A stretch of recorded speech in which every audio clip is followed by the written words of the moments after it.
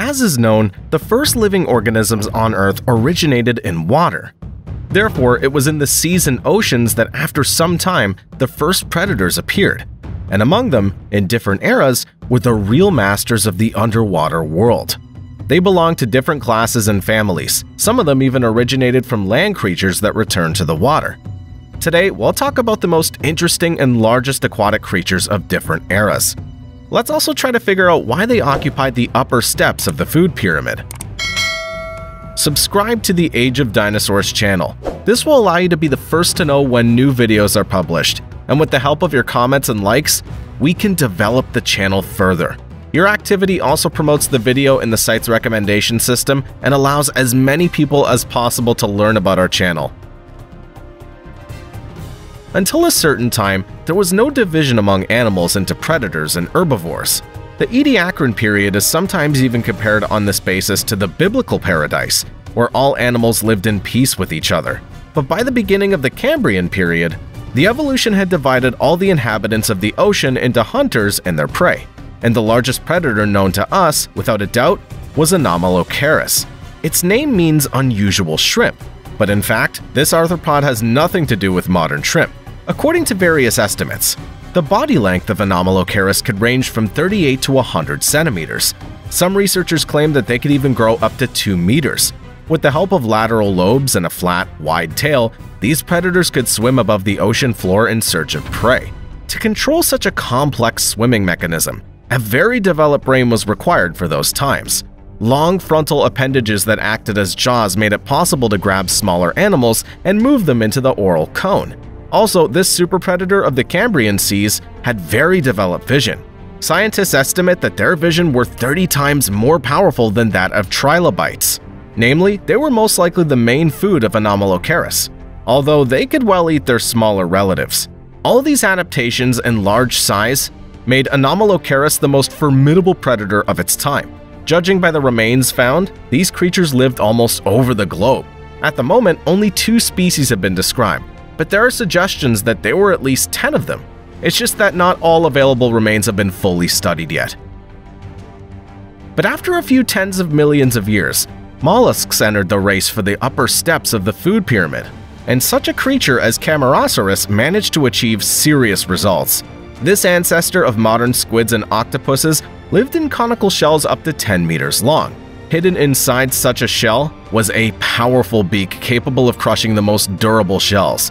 To capture prey, this monster used tentacles more than 1 meter long. Camarasaurus lived in the seas of the Ordovician period, approximately 446 to 470 million years ago. Their traces have been found in Europe and both American continents. It's believed that as the organism grew, these mollusks gradually completed their shell. The free space was filled with some kind of gas that helped maintain the buoyancy of this huge tower. This is exactly how the shell of nautiluses that have survived to this day are constructed. Such a mechanism didn't allow fast swimming and maneuvering. Therefore, it's assumed that Camarasaurus used ambush tactics. True, in recent years, more and more researchers have expressed the opinion that they were not predators at all. Based on some signs, it could be assumed that these mollusks fed exclusively on plankton, and they did not have a beak. Despite this, Camarasaurus can still be called the masters of the seas and oceans of their time. It's doubtful that there were animals at that time capable of actively hunting such armored giants. But simultaneously with mollusks, arthropods continued to develop in the seas and oceans of the Paleozoic. The most effective predators among them were crustacean scorpions. The first of them appeared in the Cambrian period, and in the period from 470 to 410 million years ago, they reached their peak. That is, for 100 million years, cancer scorpions reigned in all the seas of the planet. The largest of them grew more than 2.5 meters in length. For such giants, everything that swam in the water and crawled along the bottom was easy prey. The body of the scorpion cancer was protected by powerful armor. Huge claws easily cut through the shells of other animals. At the same time, they were good swimmers. For this purpose, their hind limbs had a special shape. Later, only the smallest varieties remained, and even those moved to freshwater bodies of water. And after the Great Permian extinction, not a single crustacean scorpion remained on Earth. Only those of them who managed to move to land were lucky. They gave rise to all living arachnids. During the dominance of crustaceans, the ancestors of modern fish also suffered from them. But already in the Devonian period, it was fish that became the dominant creatures in all seas and oceans. And the most terrible monster of that time can be considered Dunkleosteus. This fish became the first megapredator among vertebrates. Even the sharks that had already appeared during the existence of Dunkleosteus could not compete with it for the title of Master of the Ocean. According to various estimates, their length ranged from 6 to 9 meters, and later studies showed that the largest specimen found was slightly more than 4 meters in length. It's quite difficult to reliably estimate the size of Dunkleosteus. Most of the found skeletons of this fish are barely a quarter preserved. Scientists mainly have their heads and jaws at their disposal.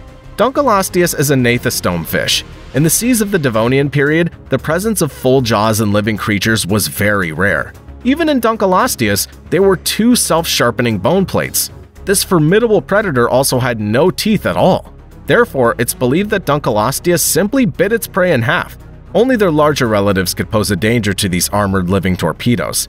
Perhaps this predator used another interesting method of hunting. Research has shown that Dunkleosteus could open its terrible mouth in 20 milliseconds.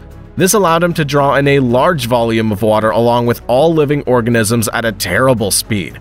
Nowadays, some types of perch use a similar method. The fossilized remains of these fish are found in the USA, Canada, Morocco, Russia, and some European countries. Their age ranges from 358 to 382 million years. Currently, scientists have described about 10 species of these predatory fish. Only the Permian extinction put an end to their dominance in the seas. Together with Dunkleosteus, a huge number of representatives of marine fauna became extinct at the beginning of the Triassic period, and land dwellers began to take their place. Dinosaurs were just beginning to dominate there, and the lizards that moved into the water gave rise to a large number of diverse marine animals. Among these reptiles, there were many new rulers of the deep sea. Ichthyosaurs became the threat of the seas of the Triassic period. Some of them were adapted for fishing, others ate large animals, including their relatives. Among them, there were many real giants. One of these predators was the Thalattorchan. They lived in what are now the United States between 242 and 247 million years ago. Its length was about 8.5 meters. According to researchers, this ichthyosaur was one of the first Triassic creatures capable of feeding on prey of a similar size to itself. This style of feeding is commonly called macrophage feeding. The appearance of such predators just a few million years after the global extinction indicates the rapid restoration of the aquatic ecosystem. Another type of large ichthyosaur from the early Triassic period was Symbospondylus. Their name was a combination of words meaning bowl and vertebra. According to one version, it occurred due to the fact that miners in Nevada, where this lizard was discovered, used its vertebrae as plates. Different types of these sea lizards had a length from 4 to 10 meters, but the largest species of Symbospondylus grew up to even 17 meters. Their body was not yet fully adapted for swimming. The head of this predator could exceed 1 meter in length. The mouth had an elongated shape and was studded with small, sharp teeth. This made it possible to retain caught fish and shellfish, as well as grind the shells of various arthropods.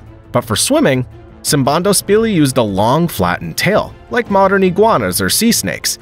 These early ichthyosaurs had not yet developed normal caudal and dorsal fins. And in the Jurassic period, ideal marine predators appeared in the shallow seas. Plesiosaurs. This order includes more than a dozen families, divided into 2 groups. Fish-eating plesiosaurs had a long neck and a relatively small head, and the more versatile pliosaurs had a large mouth and a short, powerful neck. But among the representatives of both groups, there were quite large creatures. For example, it was previously believed that one of the largest pliosaurs, Liopleurodon, weighed up to 150 tons and grew up to 25 meters. Later studies showed that the largest plesiosaurids only grew to 13 meters in length. When swimming, they used 4 lateral flippers, like modern sea turtles. To test their capabilities, a special robot was even designed that used a similar method for swimming. As a result, it turned out that the simultaneous flapping of the fins allowed the lizards to develop greater speed, and movements with different limbs allowed for quick maneuvers. It's noteworthy that Plesiosaurus, unlike their land and flying relatives, did not lay eggs. They were viviparous. This allowed them to not go to land and become more adapted to life in the water. The first plesiosaurs appeared approximately 203 million years ago, and they went extinct along with the dinosaurs about 66 million years ago. Towards the end of the Cretaceous period, new contenders for the title of Masters of the Ocean appeared. These were mosasaurs. At the moment, at least 5 species that belong to this family are known. These were large sea lizards with large skulls and powerful jaws. Their length ranged from 10 to 17 meters. The largest of them could weigh up to 15 tons. The remains of mosasaurs have been found on all continents, including Antarctica. This indicates their distribution throughout all the oceans of the planet. Like other described aquatic reptiles, mosasaurs descended from some land lizards. Their legs evolved into flippers. Moreover, the forelimbs were longer than the hind limbs. It's believed that these predators wriggled while swimming, like modern eels. Most mosasaurs were adapted to feed on fish, but the larger ones could well have hunted plesiosaurs and their smaller relatives. Scientists have also found shells of ancient turtles with traces of teeth. Perhaps these marks were left by mosasaurs. After the end of the era of dinosaurs and to this day, sharks and cetaceans compete for primacy in the seas and oceans. And if the first ones appeared in the Devonian period, then the second ones repeated the path of plesiosaurs, ichthyosaurs, and mosasaurs. The ancestors of whales were land mammals that lived in the coastal zone. Basilosaurus can be considered the most successful among ancient whales. Even though their name means royal lizard, basilosaurs were mammals. At first, the skeletons of these ancient cetaceans were mistaken for the remains of snake-like creatures. Their length was estimated at 30 meters. It's now believed that the largest basilosaurs grew only to 15 to 20 meters. At the same time, they were still larger in size than most aquatic inhabitants. Therefore, for several million years, basilosaurs were the dominant predators of the Earth's seas and oceans. Their fossilized remains are found in North America, the Middle East, and North Africa. These fossils are estimated to be 34 to 40 million years old. Essentially, basilosaurs are an intermediate link between land ungulates and modern whales. Their body acquired such enormous length due to elongated vertebrae, which may have been filled with fluid inside. It's believed that basilosaurs curved their bodies when swimming.